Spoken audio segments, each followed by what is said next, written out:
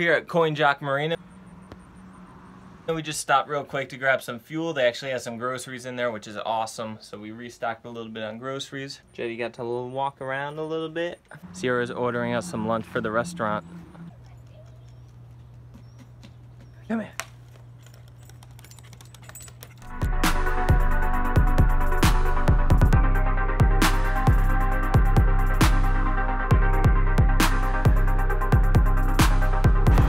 Just left Coinjock.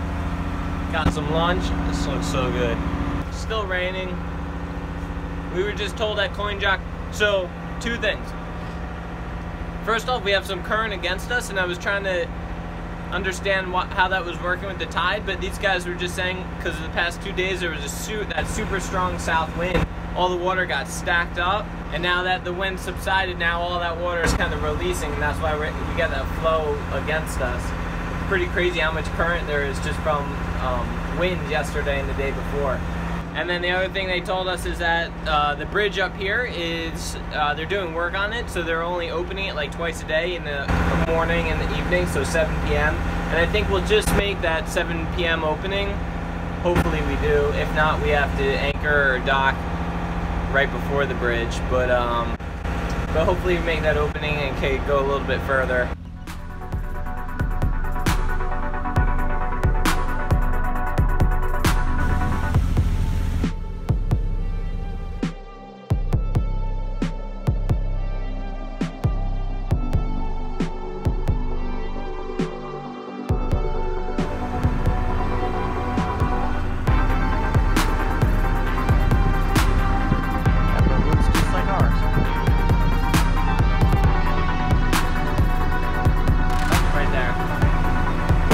We're just here almost to Norfolk, I guess, waiting for this bridge to open.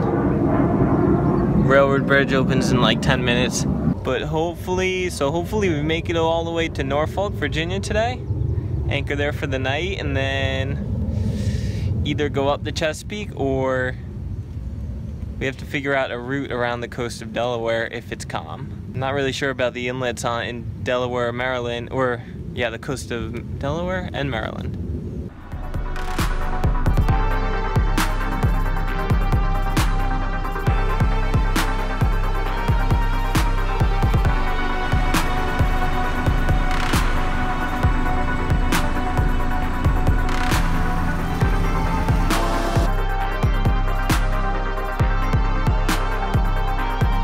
We're coming to another bridge here, Centerville Bridge in Virginia. Oh, we're in Virginia now. We're out of North Carolina. I said before that we don't see a lot of swing bridges, but that was, yeah, that was in Florida. In like the Carolinas and Virginia here now, there's quite a few swing bridges. But this bridge is about to open. Hopefully we can make this opening. We have a few bridges to go before we get to that one that's under construction, which is only gonna open at 7 p.m. and we're really hoping we can make that one. Otherwise, it kills just like 2 hours of cruising time that we really need. If we weren't in a rush, I wish we weren't. I wish we weren't chugging along and we could take our time. It wouldn't be a big deal. We'd just hang out, you know, and just wait for the bridge, just take our time. But unfortunately, every hour matters, and yeah, because we can miss that 7 p.m. opening if we catch like 1 or 2 bridges where we miss their opening, have to wait a half hour, you know, it adds up. And so we're getting there. It looks like we'll make this bridge opening because they haven't opened yet. And yeah, so we just called the bridge and they're on a traffic restriction. I guess they have a lot of traffic going across, and they're not, it's 5 o'clock now, they're not opening until 6. Usually they open on the hour and half hour, so we have to go slow and just kind of drift around for an hour here. Still got a ways to go to get to it, but that's gonna set us back, and I'm not sure if we're gonna make this this other 7 p.m. bridge. So what you doing? Trying to catch a fish. Sierra's trying to catch us dinner while we're waiting for this bridge to open. There's the bridge we're waiting to open. What's it called?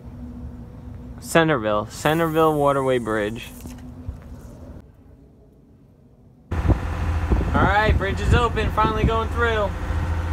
And I made a mistake. The bridge that we're worried about, the Great Bridge, is only, I think, like 2.5 miles from here. So I don't think we're gonna have a problem making it in time. I thought it was like 8 or 10 miles or something, but I think I was wrong. I hope I was wrong. Providing you any service or value. Pretty much all. So we're just waiting for Great Bridge to open, and once we go through Great Bridge, we have a lock to go through. So we're just getting ready to go through that lock. We got some fenders on both sides of the boat. We'll get some lines on both sides. I'm not sure what side they're gonna tell us to tie up on, but we're gonna have to probably put the tender on one side, and we'll tie up to the bulkhead at the lock on the other side. Look at all these boats going through the bridge.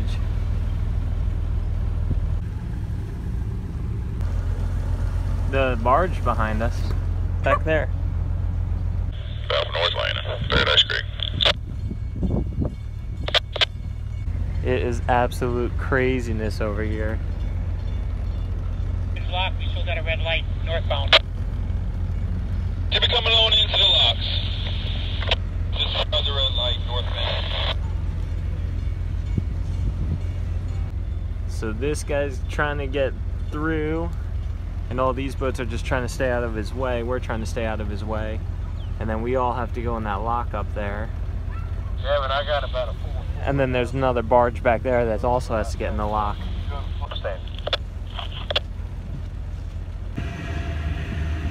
No, look, I appreciate it, Cap. There was quite a cluster down there. Yeah, we try to make the best of a bad situation. Yeah, that's right. Try to, anyway. That was so sketchy. We had like barges coming through, boats are all bunched up. We're up against a cement wall, and the water current from the barge was like pulling us up, and oh, it was just crazy. Oh, here we go. Now we're going to the lock.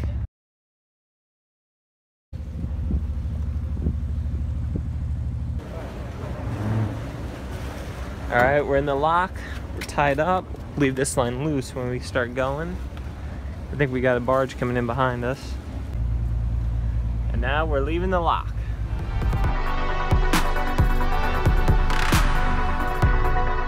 So a lock's usually there when there's different water levels on both sides. Like that side's a river and this side's getting into the Chesapeake Bay, and a lock is there because if the water's high in the river, it locks boats through and helps them lower down to the new water level. We only moved a few inches that time.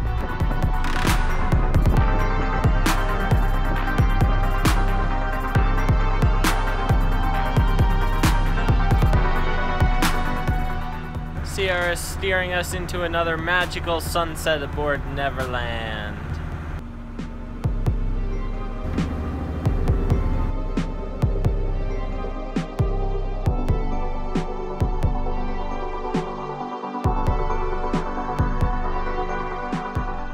Another amazing sunset here. We're in Norfolk now, a really industrial commercial area. A lot of big ships and military vessels coming up here as well. Wow, look at that. We're gonna end it here, you guys, and we just want to thank you for coming along. I know Sierra has a request on Jetty's behalf to subscribe to Jetty's channel. Link is in the description and at the very end of this video. And you can see what Boatlife is all about from Jetty's.